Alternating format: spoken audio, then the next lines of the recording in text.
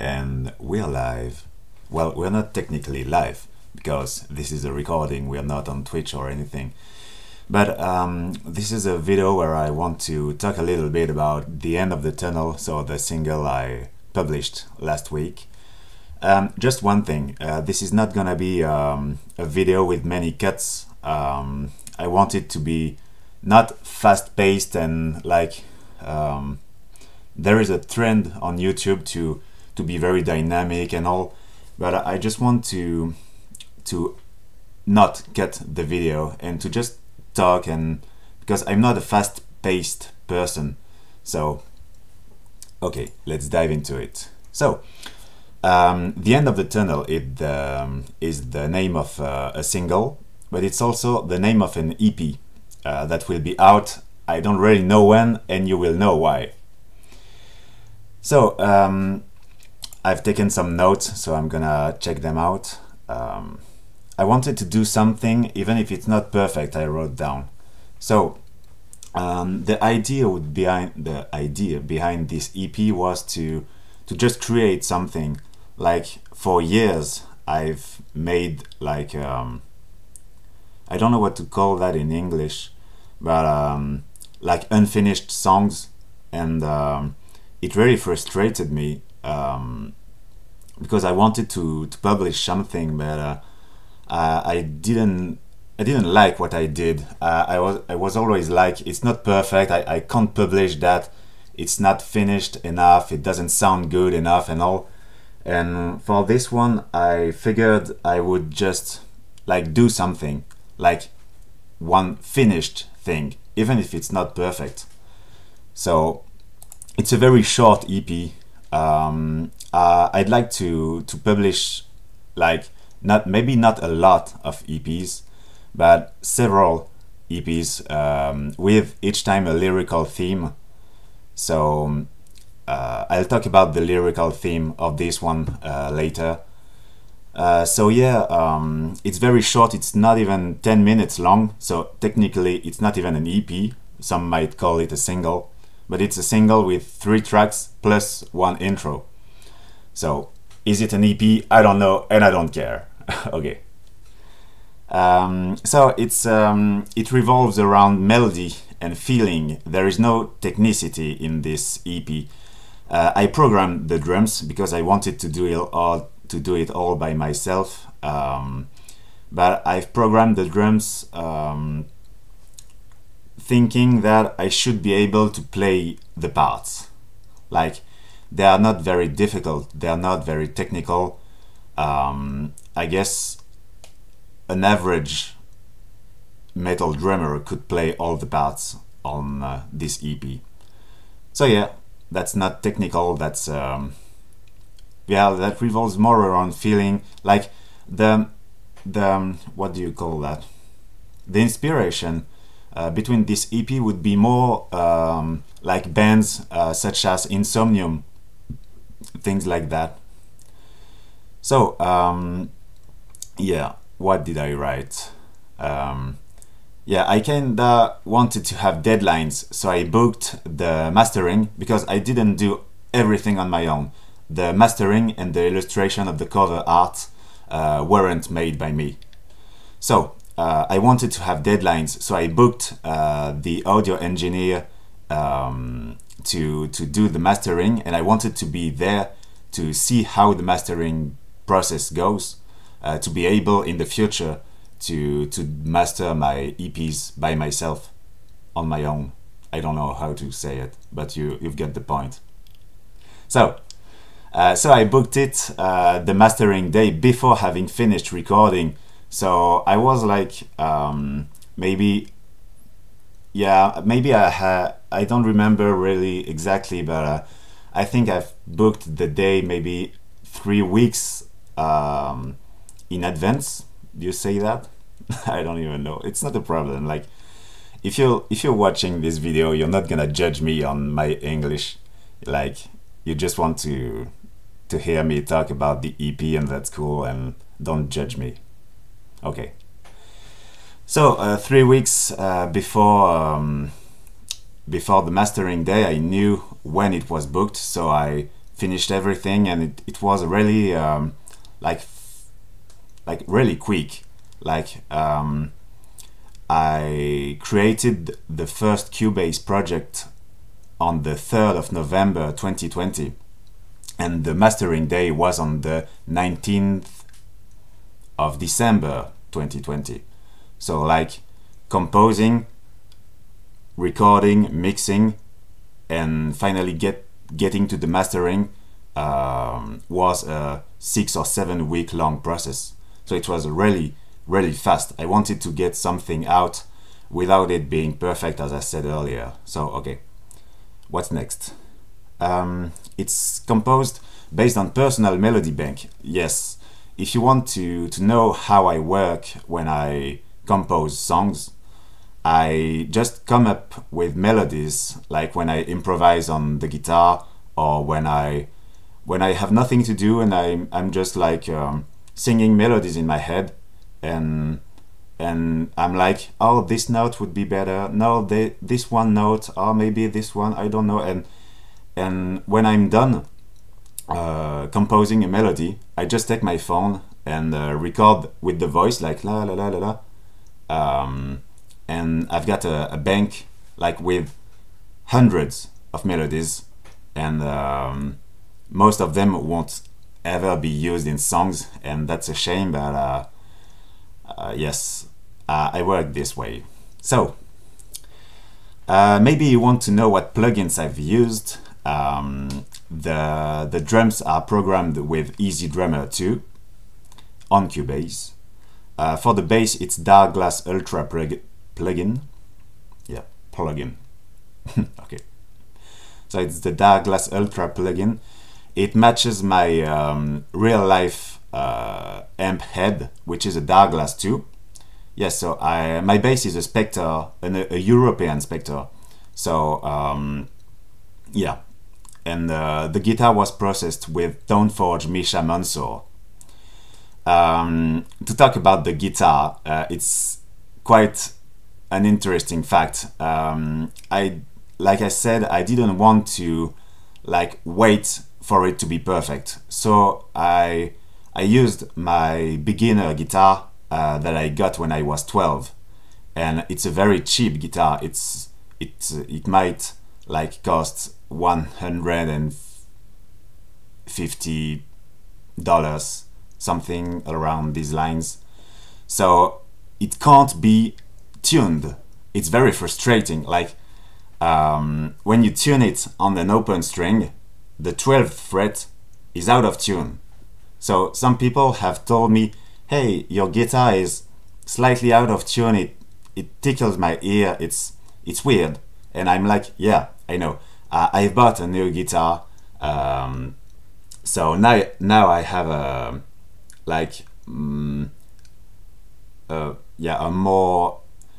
a less affordable guitar, let's say.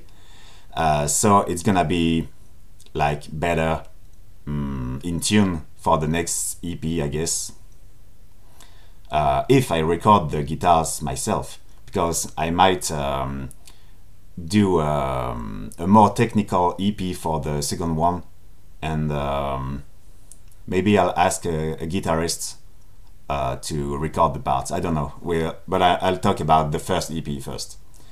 So what's next? Yeah, the vocals were recorded with an SM7B, so this one, which I'm using right now to record this video, on a cloud lifter. Yes, because for those who like to geek about gear, like when you use SM7B without a preamp, it's not the same. But I'm not gonna go into detail about that. Okay, so I've written that I didn't do the cover art and mastering by myself. So the illustration was made by Léa Kelbrix, which is a friend of mine. Whom is a friend of mine? Yes, which doesn't work here. Okay, so she is a friend of mine, and the mastering was done by Michael Mailleux.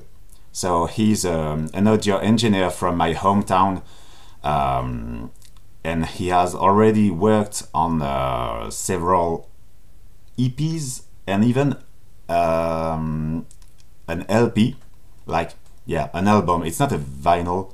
It's yeah, we call that a long play. It's like it's 40 minutes long, so it's LP. Okay, of my band Sekhmet, which is my main band. Let's say I've got several bands, but this one has been around for 13 years. So yeah, since I was 16, and I'm soon to be 29 years old. So okay. So I've written that the first single is out, but there is no date for the rest of the EP because there is a bug in the final mastering. I don't know why, but the snare is panned a little bit right, and it frustrates me a lot when I listen to it.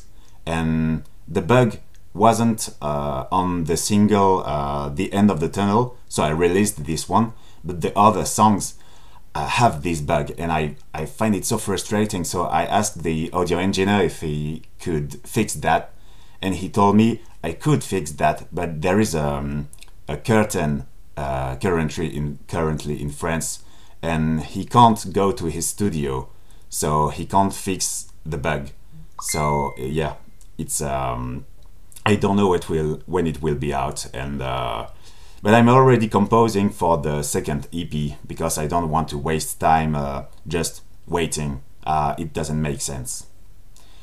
Okay, so the lyrical theme is never, don't give up. Yeah, I know. The lyrical theme is actually something very motivational, something very like seeing the light when you have bad days. It's something along those lines. There are three songs which all three of them talk about like getting out of depression, things like that. So very The End of the Tunnel, the name of the EP makes sense in that way. So the first song of the EP, well, the first true song, I'm not talking about the intro, but it would be interesting to talk about that. The intro is called Caustic Stillness, because it's an instrumental. It's maybe 40 seconds long, something like that. And caustic stillness because not moving forward harms you.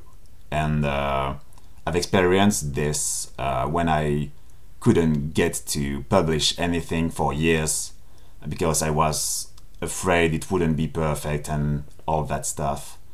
So Caustic Stillness begins the EP, and then I talk about The End of the Tunnel, and you get it.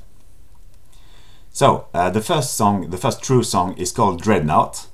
It's inspired by the Warhammer universe, but it doesn't talk about the Warhammer universe. The name is Dreadnought, so it's like a big shelled armor, something like that. I'm not a specialist of Warhammer, but it's a unit that you can play in Warhammer, and so this song was inspired by that. But I didn't find that many things to say about this song, so I'm gonna talk about the other ones. So the second song is called Eternal Summer, and it's a reference to several bands that I like. The first reference is to the band Nightmare, which is a French heavy metal band. The song is called Eternal Summer, and they have a song called Eternal Winter. So when I talk about the lyrics of this one, you'll get why it's called Eternal Summer. The second reference is to Lorna Shore, which is a deathcore band that I really appreciate, and they've got a song which is called Immortal, where they like, you can't get it if you don't hear the song. In the song Immortal by Lorna Shore, the rhythmic placement of the way he says immortal matches the way I say eternal in my song. So it's a direct reference to that. And this song talks about hospital. So I'm not going to go into detail because I guess like private life and all that stuff. But I've got a friend who's been hospitalized. Do you say that? We say that in French. In French, I always mix up French and French. Okay. So basically, he spent a whole summer and a little bit more in the hospital, and I made a song about that. And when it gets published, I'll also publish the lyrics, so you'll get to see what I'm talking about. It's not a song to complain. It's just to celebrate the fact that finally, in the end, he lived, and I'm still friends with him now, and I'm very grateful that he lived. Okay. So the end of the tunnel, the final song on the EP, and what do you call that again? Like when I've lost the word. Eponymous, something like that. It's the eponymous song of the EP. So it's a metaphor for just not giving up. It's based on a quote by Winston Churchill. The quote is, "If you're walking through hell, keep walking." And the reference is present when I talk about a tunnel. Like, if you're in a tunnel, like, just keep walking and you will see the light. It sounds dumb when I say it like that. But yeah, I love quotes. I actually collect some quotes that I really like on the internet, and I've got a file where I write them down. And so yeah, I don't have any more notes, so I'm just going to say thank you for listening to my first song. And I've already got 200 views on YouTube and 15 listeners on Spotify. So it's really cool. And for those who release music, on Wiseband, the distributor that I use, publishing music is free during the lockdown. Like they've written on their website, as long as the concerts are cancelled, you can release music for free. So it's really cool. Like, I released the single that would have cost me $10 or €10. I don't remember exactly, but like it's €10 for a song, and then now it's free, so it's cool. Okay. And yeah, I've got nothing more to say, so maybe the video was a bit long. I don't even know. The quality was bad. I can see myself on the second screen, and yeah, the quality sucks. But yeah, I guess we are done with this video. Thanks for watching. Thanks for tuning in. I don't know how to say that. Thanks for listening, and see you hopefully soon with a new song. Bye.